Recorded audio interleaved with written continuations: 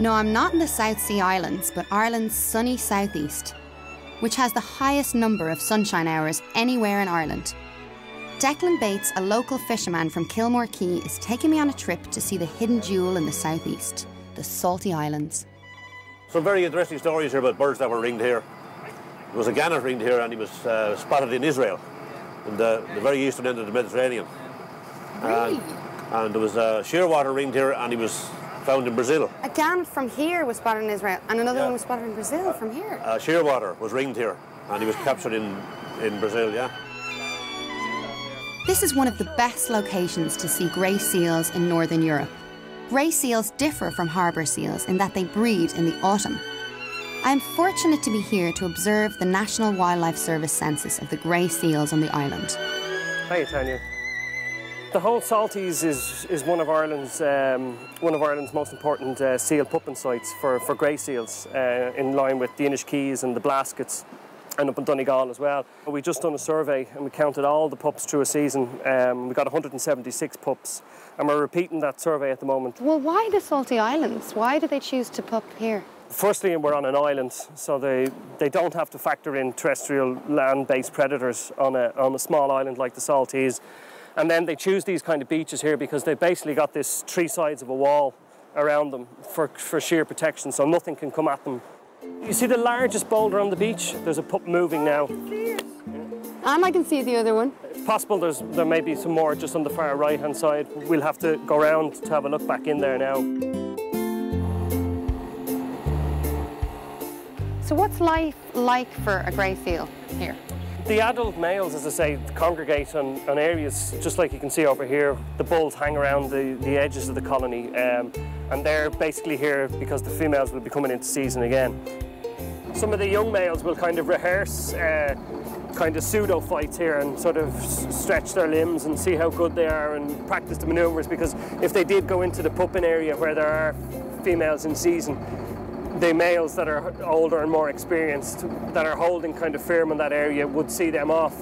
So they need to kind of practice their jousting skills in this area here. So it's kind of a neutral ground along here.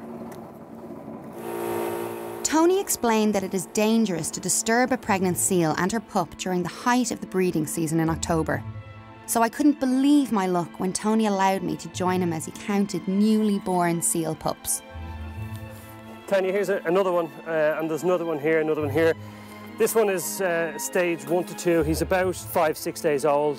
When they're born initially, they're a woolly white colour. As they grow older, the white darkens to kind of a more grey, and they fill out. They go from cigar shape to barrel shape, really. We'll just clock him in, and we'll move on. Absolutely gorgeous. I've never seen one so close before.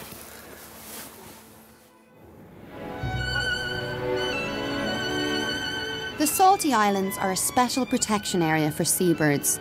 These cliffs are a most spectacular sight and sound in spring and summer, when up to 20,000 pairs of guillemots, 2,000 pairs of gannets, kittiwakes, manx shearwaters and puffins take up residence here. The great black-backed gulls with their orange spotted yellow bills look to me like they're the lords of the island. With an incredible 2-metre wingspan, gannets have binocular vision which help them when they dive for fish. Well, when the gannets leave the nest in around this time of the year, October will be the last of them will be leaving. They migrate for 4 years, the young ones. They don't come back until they're 4 years old to start breeding. And they go down into the Med, west of Spain, and down as far as Senegal in Africa. And just to go walk about for 4 years and come back then when they're old enough to breed. That's about it. We'll head for home then. Well, thanks for bringing us out. You saw all the seals, you saw everything. Oh, there is to be seen, I'm yeah. so lucky, I think. I mean, I can't imagine you get to see more than that. No, not really. You saw it all today.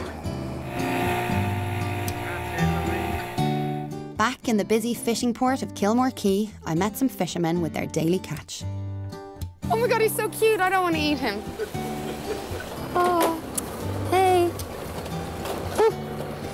My dad used to get these sometimes from Dunleary Pier, the odd time. And and me and my brothers used to make them have races at home on the floor. And we'd be like, oh, we've got to attach them now. We don't want them to go into the pot now. I think what's really important about Kilmore Quay is that it's critical that it does keep what's good about it, and that doesn't get changed, and that's very much to do with its natural beauty. We would very much be looking to attract those tourists who have an interest in the natural beauty of landscape, and I think also trying to instill the code of ethics that is part of the Leave No Trace programme, and that is just simply leaving the environment as fresh as you found it. I decided to watch the sunset up the road from Kilmore Quay at Tecumseh Lagoon, a key point for spotting migratory birds from Northern Europe. Here I came across a local wildlife artist at work. How are you? Where you are here on any of these lakes along the south coast, right now you're getting all of the birds moving south. So you get big numbers of duck and so on that actually spend the winter here. Waders, you know, oyster catchers, curlews, all of those.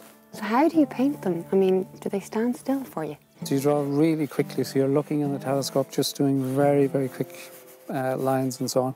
There's actually no shortcut, really. I mean, some people do like to use photographs and so on, but if you paint from a photograph, all you're getting really is a very stilted, still, wooden image. But to try and capture the essence and the life of the birds, you know, that's the key. Beautiful. So this is a rough sketch of a sleeping mute swan. Do you want to have a go? Oh, okay. Okay. So basically, yeah, just nice big loose colours. No, don't. You won't. Even though I already painted over it, that's cool. This trip to the Wexford coast has been an environmental education to see some of the best natural wildlife and bird habitats in Europe.